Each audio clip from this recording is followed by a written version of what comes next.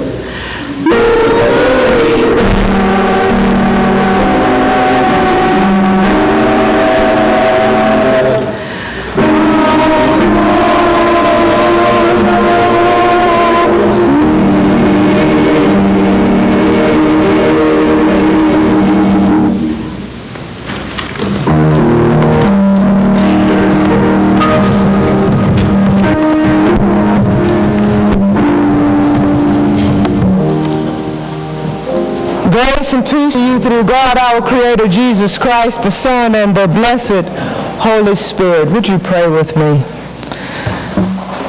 Creator God, as you, your Son, and your Spirit are one, we bask in the greatness of your glory this morning. We come before you seeking peace, seeking wisdom, seeking light and love as only you can provide for us. We go through our lives day to day,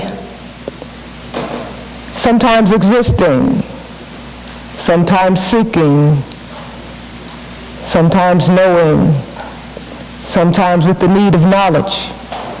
But we go, Lord, hopefully holding your hand. So now, Lord, as we listen to these, your words, we ask that we would be changed, that we would be renewed, that we would be transformed into something better, something new, something useful for you. As I've been the one chosen to bring forth this word today, I ask that you would hide me behind the cross, and the only thing that is seen and heard is of you in your glory. In Jesus' name, amen. Our text today is John 3, 1 through 15. John 3, 1 through 15. Listen now for a word from the Lord. Now there was a Pharisee named Nicodemus, a leader of the Jews.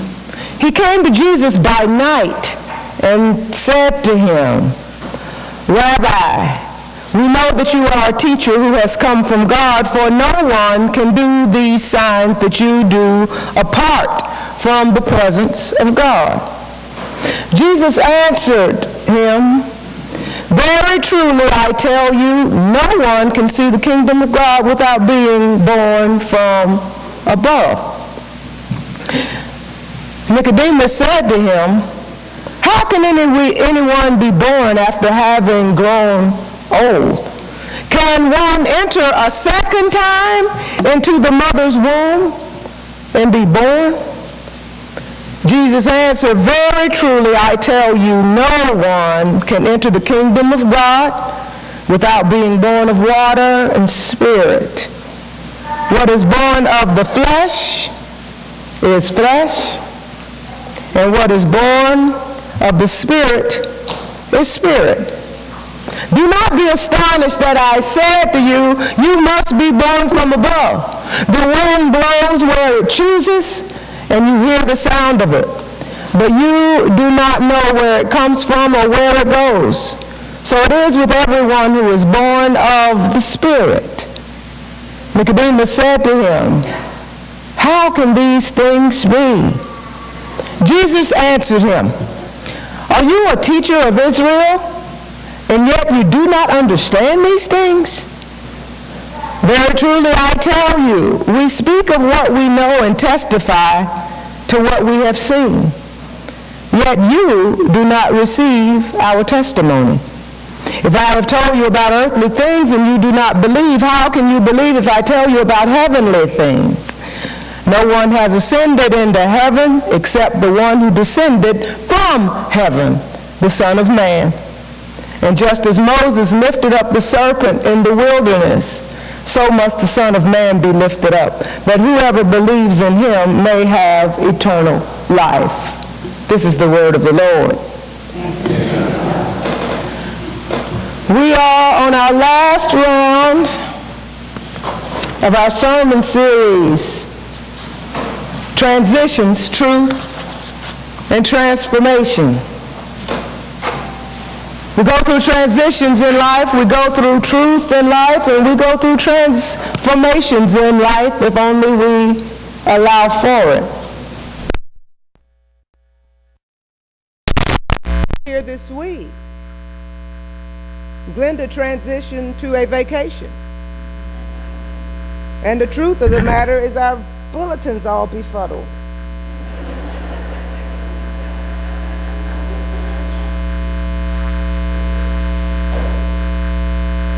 But we transform by communication and heavenly nods and affirming eyebrows.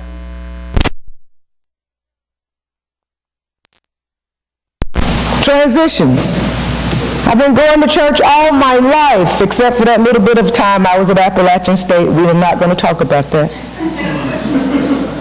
And the truth of the matter is I've never been to church at 10 o'clock in my life.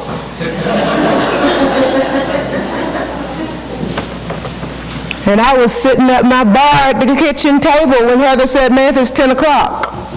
I'm like,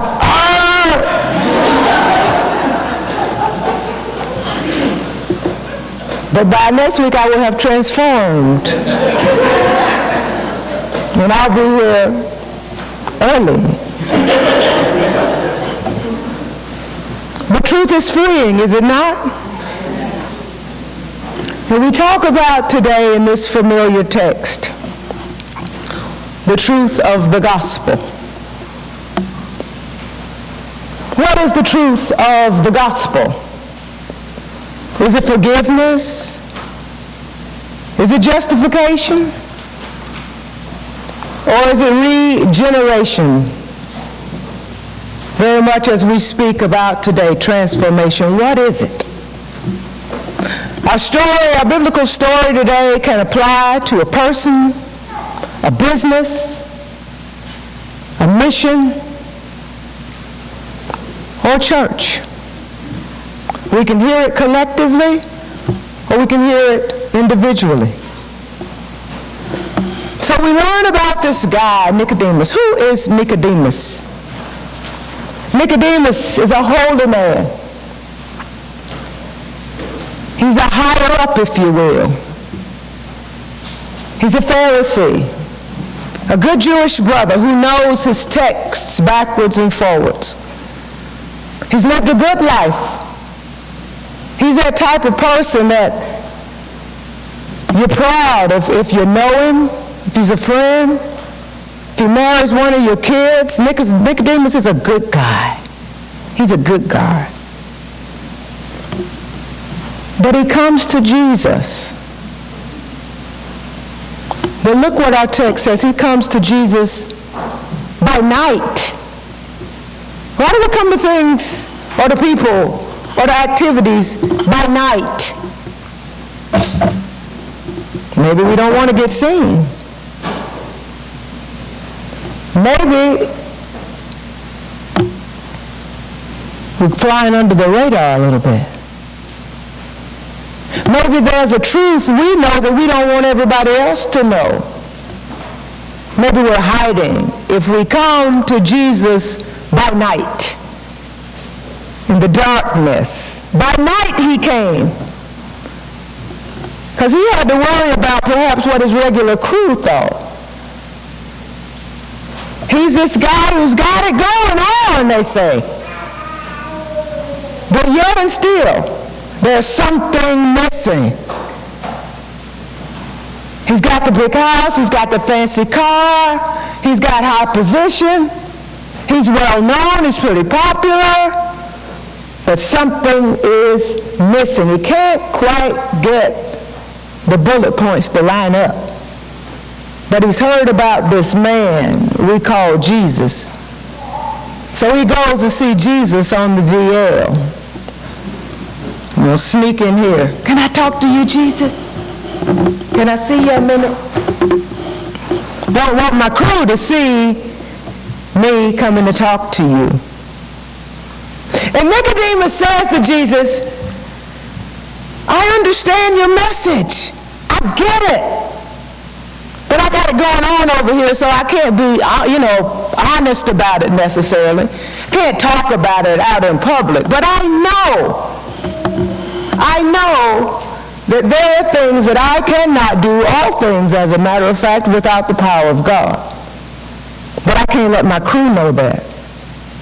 But he came because he was doing great. You know, you look at some people from the outside looking in and you say, woo, they've got it together. They've absolutely got it together. And you say, when I grow up, I want to be just like them. And you might be already 50 years old. But when I grow up, I want to be just right like them. I'm doing pretty good. But you know, there are a couple of holes in my life, and if I can just fit Jesus into those holes, I'll be made whole. Got a different spelling on there. But I've got a few holes in my life. And I'm missing a few steps. But if I just go see this man named Jesus, he can be the putty in my cracks and stop my jar from leaking. So he goes to Jesus and he's saying, I know you're a man of God and I appreciate the work you've done in the community, Jesus, and I just wanted to have a little chat with you this evening, and I just want to talk to you about a few things I've been working on. Jesus says, stop, Nicodemus. Hush. And he looks at him and said, unless you are born from above, from the heavens, it will be all right. It will not be all right. You know me. You know my work. And you know you need me to do what you need to do, but you keep doing it yourself. You've got to be born again, Nicodemus. You got to start all over, Nicodemus. And Nicodemus just scratches his head and says, excuse me? What do you mean? Jesus said, let me say it to you this way. There was a guy. He's been working in this business for 20 years. It's a very successful business. He's got all these employees. The business is getting stronger and stronger. He's about to do an IPO. And you come to me to say, can you help me with this spreadsheet? Jesus said, it's all wrong. What do you mean it's all wrong? I got it going on. People want to be like me. What do you mean it's all wrong? It's like going to a fitness instructor who's all the rage. So you can look just like me. This is what Nicodemus is doing, trying to look just like Jesus without putting in the work, without emptying himself of himself so Jesus could fill the spaces of his body, of his mind, of his soul, of his spirit. This was shocking news to him. This was devastating news for him. The truth of the gospel is a radical transition in who we think we are. It's a radical change. It's giving up the things we think we know. It's giving up the things that perhaps have given us success in life in accordance to man, in accordance to woman, in accordance to society, but not in accordance to God. He says, Nicodemus, you need a new business plan, son. Your business plan didn't and doesn't and never did include me. That's why it won't really do what you need it to do. Because you have to go through me, Nicodemus. But let's go back to this born again. Jesus, what are you talking about? I cannot crawl back up into my mother's womb, and if I did, she'd probably slap me. I'm old. What's that mean? I'm old, Jesus, I can't do that. Finish the sentence. I'm old and I'm stuck in my ways. I'm old and I really don't want to do anything differently. I'm old and this has been working pretty well for me.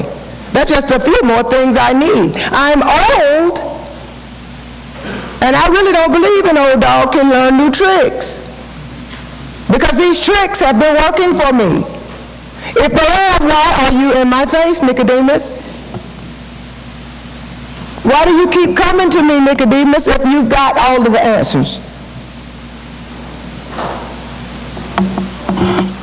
What did Jesus not say? He did not say, Nicodemus, it's up to you. Pull yourself up by your bootstraps. Let's get it done. He didn't say that.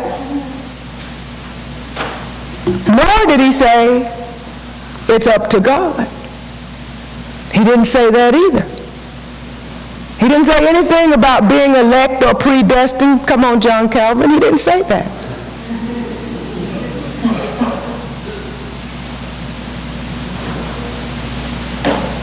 He said water and spirit. Baptized in the water, baptized in the Spirit. There are different understandings of what that water may mean. It may mean nature or it may mean literal baptism. But what we do know, it's about a change. It's about a cleansing. It's about letting go of those things that we think hold us up. He goes on in chapter 6. Flesh can only get fleshly things. Ooh, that's powerful. We can only do what we can do. We only know what we know. We are limited by our minds. God is not. So, deductive reasoning would tell us perhaps we don't need to depend so much on ourselves because we are We are limited. God is limitless. Make a choice. Are you going with limited? Are you going with limitless? When you say, I got it going on, we are limiting ourselves. When I say my business has it going on, we are limiting ourselves. When I say my church has it going on, we are limiting ourselves. We are opting for a limit-filled existence. But with God, through the power of the Holy Spirit, all things are possible. Flesh can only get fleshly things. What's of the flesh? Things we create are fleshly things. We cannot create a flower. We can only plant the seed. We need God's help to make that fleshly activity something marvelous. Fleshly things can only get fleshly things. Nicodemus, why are you so shocked? Did you really think you were all that wonderful? Did you believe your own hype, Nicodemus? And Nicodemus is still standing there. I don't get it.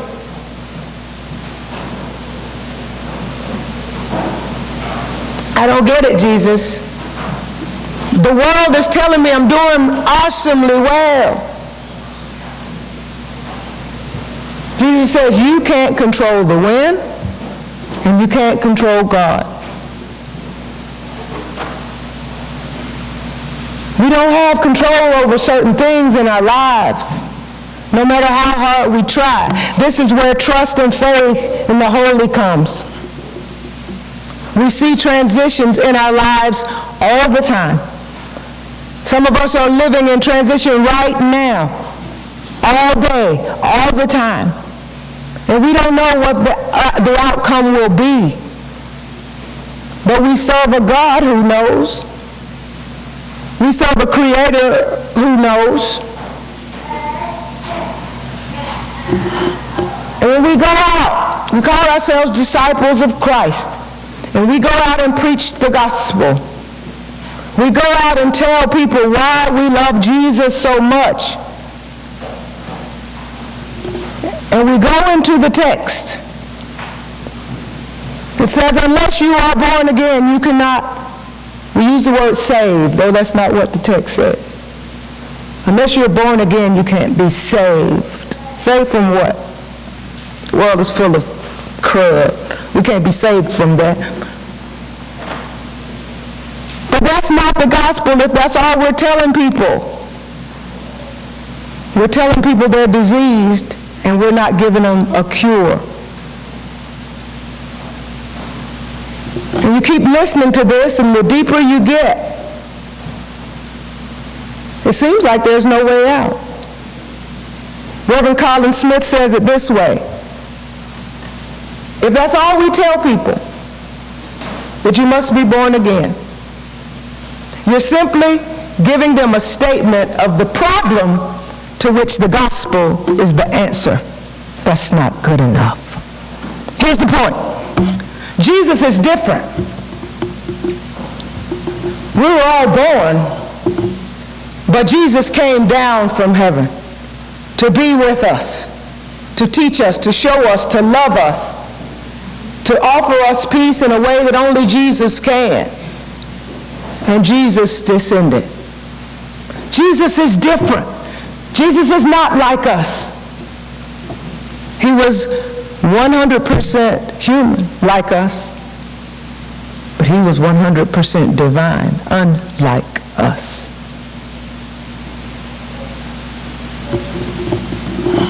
So Nicodemus is still standing there a bit confused.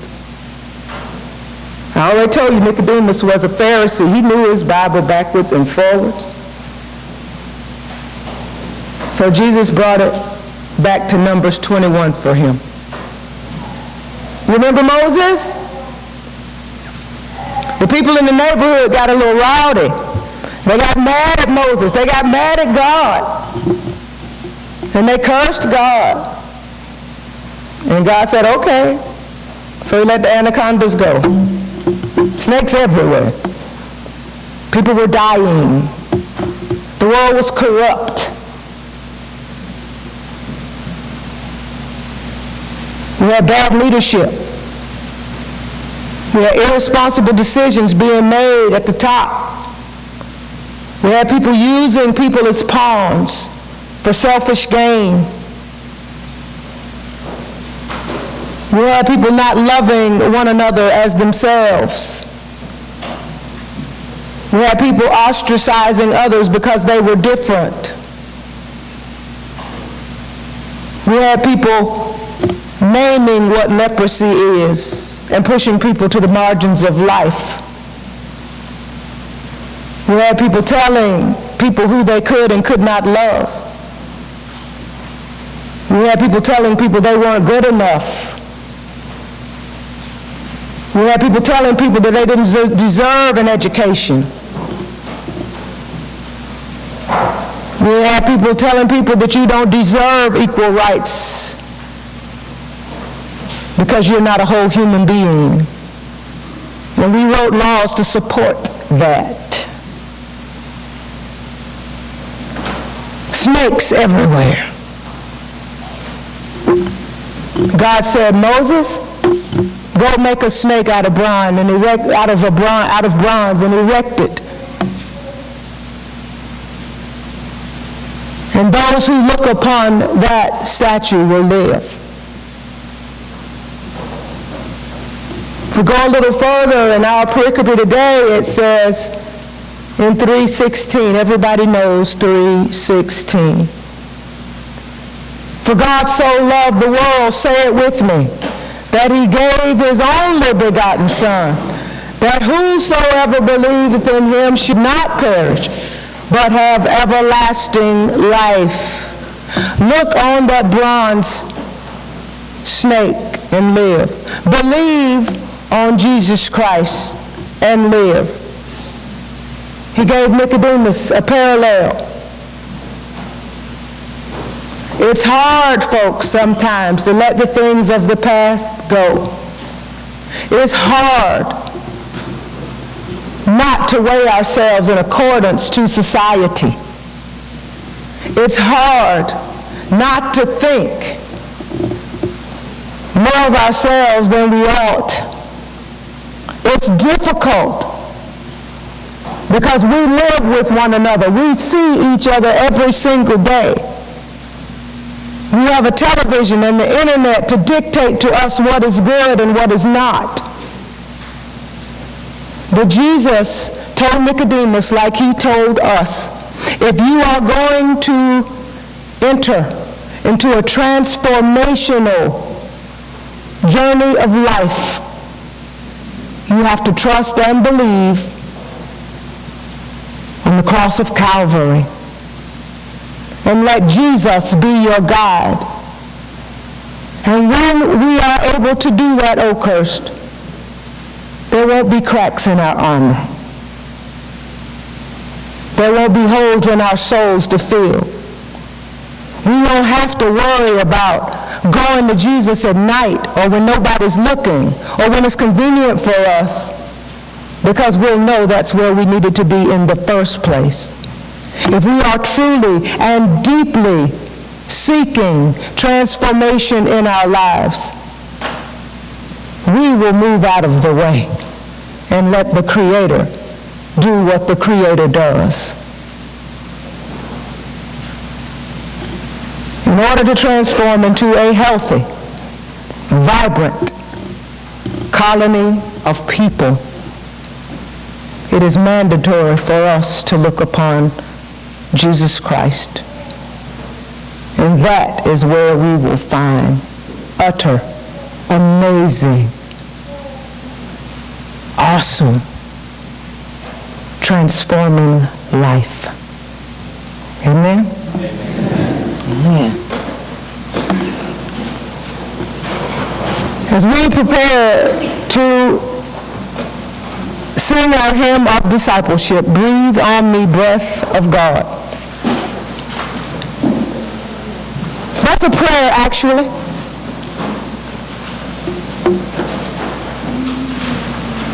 In the Hebrew, the word for breathe or breath or wind or spirit is ruach, that which moves us. Jesus told us we can't control the wind, but it's going to move whether we move with it or not. So as we accept and live into the power of the ruach, we pray our prayer together. Breathe on me, breath of God. If you're looking for a church home today, you have an opportunity to join Oakhurst. This is not an altar call. This is an opportunity to join this body of Christ. It's an invitation to join this body of Christ. Jesus needs us to live into the call that he has put on our lives as Oakhurst. It's an opportunity to give with your life what has been given to you to become a true disciple. So if you're looking for a church home, today is an acceptable day. You may come at this time during the singing of this hymn, where Heather will welcome you, or you may go to our website and contact us that way. But now is an acceptable time to join this congregation. Won't you stand and join me in singing, I Have Decided to Breathe on Me, Breath of God, 286.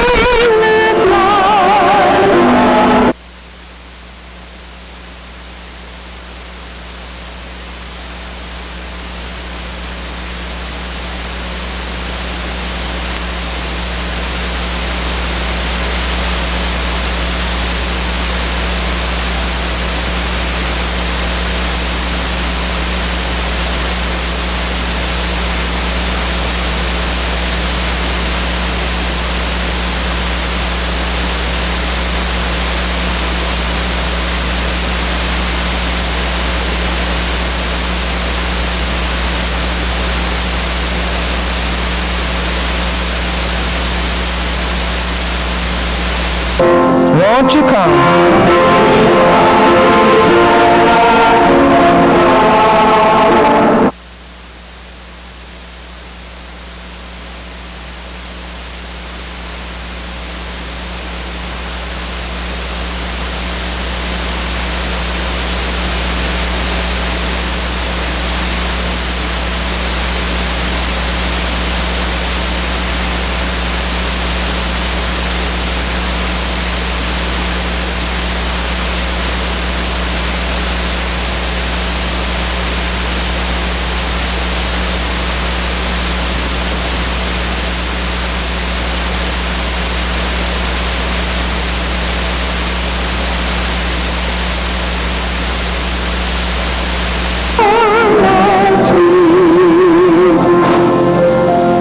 please be seated.